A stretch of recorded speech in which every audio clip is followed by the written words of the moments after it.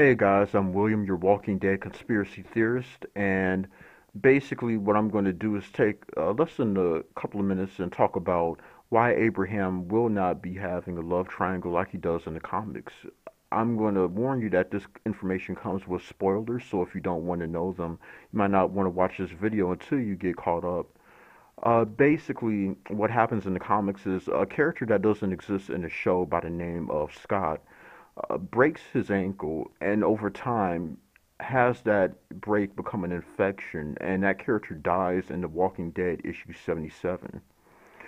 That's an event also like the love triangle that goes on between Abraham Ford, Rosita Espinosa, and a character named Holly from the Alexandria Safe Zone. I don't think that we're going to see that, and I think we're going to see a twist on what happens to the character of Scott.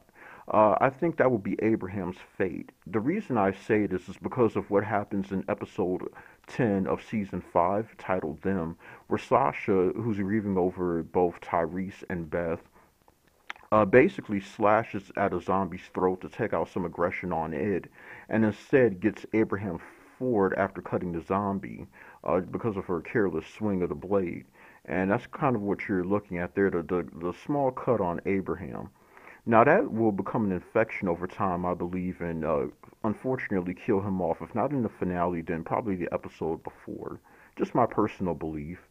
Um, if you pretty much agree with this, please by all means let me know in the comments. Thumb this up, share it. If you disagree, let me know. Okay?